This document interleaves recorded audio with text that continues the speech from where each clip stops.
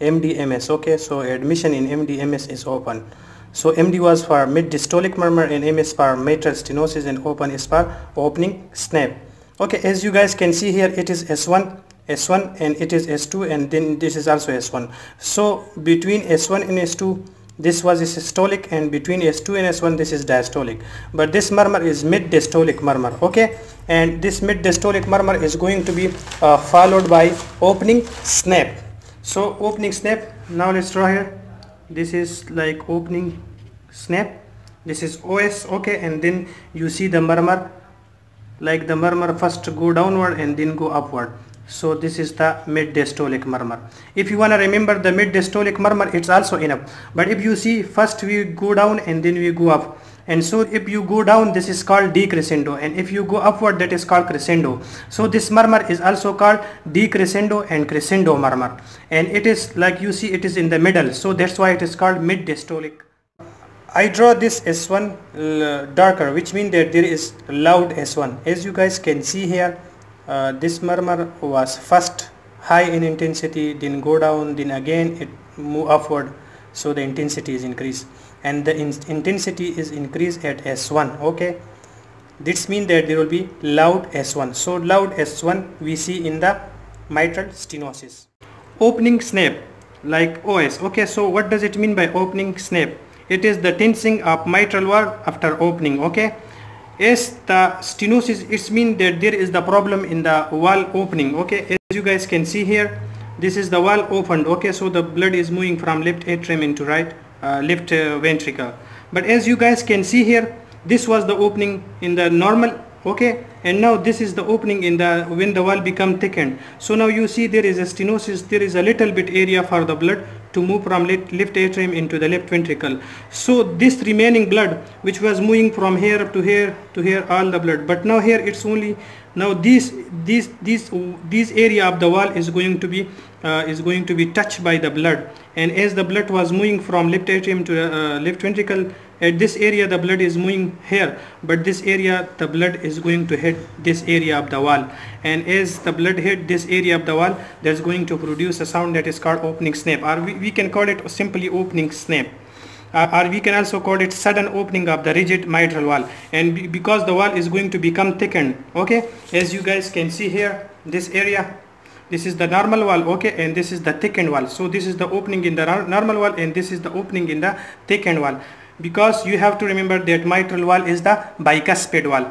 Now, causes for the mitral stenosis, it is the rheumatic heart disease, infective endocarditis, mitral wall replacement, calcification, which is in the old age. All these problems are going to lead to the mitral wall stenosis. Okay, stenosis is also called obstruction, as this was the opening normal, now this is opening, so this area is producing the obstruction. So as you guys can see, the obstruction, that is mean and stenosis. The severity of mitral stenosis actually depend on the length between S2 and opening snap.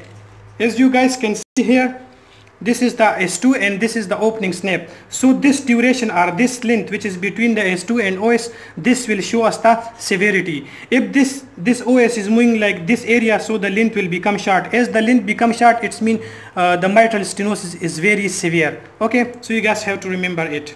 Now we will be talking about what other abnormalities occur in the mitral stenosis. As you guys can see here, this is the left atrium and this is the left ventricle. When the bloods come here, the bloods will move from left atrium into the left ventricle. But as there is a stenosis, there is obstruction, so the blood, it's very difficult for the blood to move from left atrium into the left ventricle. So the pressure here will be increased.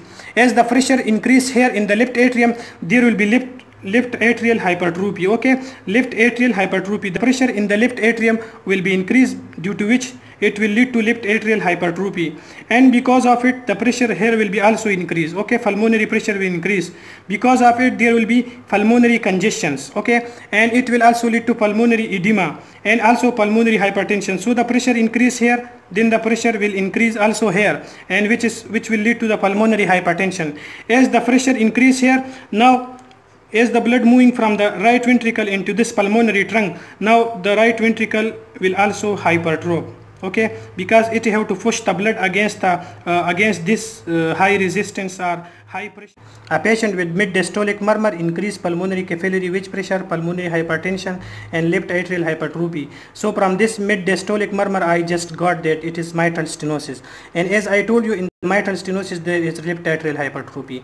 And because of this left atrial hypertrophy, probably there will be also, okay, there will be also right ventricular hypertrophy. With the mid-dystolic murmur and left atrial hypertrophy leading to pulmonary hypertension. What other feature? The same right ventricular hypertrophy. From this mid-dystolic murmur and left atrial hypertrophy and pulmonary hypertension, I got they are talking about the mitral stenosis. A 45-year-old Caucasian female is hospitalized with external dyspnea. There is a dyspnea which is due to pulmonary hypertension, okay, and fatigue. She recently immigrated from Eastern European and has no significant past medical history. Her blood pressure is 110 by 80 mmHg and her heart rate is 90 beats per minute and regular. You suspect mitral stenosis. Which of the following is the best indicator of severity of stenosis? Okay, the severity of stenosis, first of all we know that there is opening snap in the mitral stenosis. So we will be talking about the mitral. Okay, as I already explained it, that the severity of mitral stenosis depend on the length or the interval between S2 and opening snap. Okay, so the answer will be going to the C. Okay, so the right answer is C.